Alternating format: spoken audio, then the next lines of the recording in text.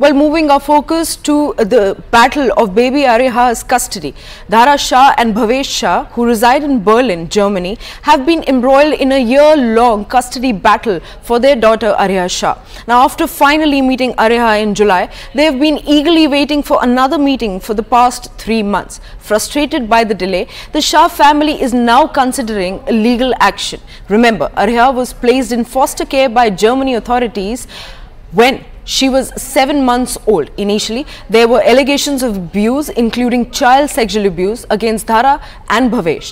While the assault charges were dropped against the parents, they were still held accountable for negligence. Now, the family haven't seen their daughter for the past 3 months at a stretch. Now, the custody battle faced by Ariha Shah's family is not unique in Germany, as there are several other Indian families also struggling to regain custody of their children.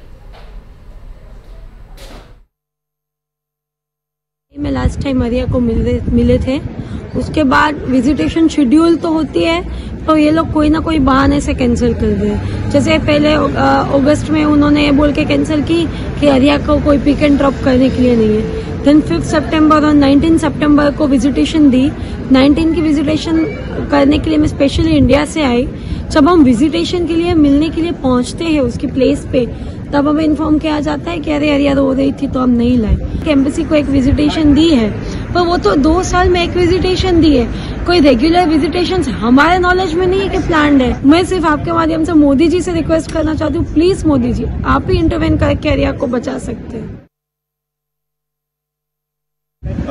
हम लोग visitation के लिए तो हम लोग already सब जगह से ट्राई कर रहे हैं कि विजिटेशन वापस रिज्यूम किया जाए, क्योंकि ऑलरेडी इस तरीके से अगर विजिटेशन यूनिलैटरली कैंसिल होते जाएगा तो आरिया तो फुल एलिमिनेट हो जाएगी।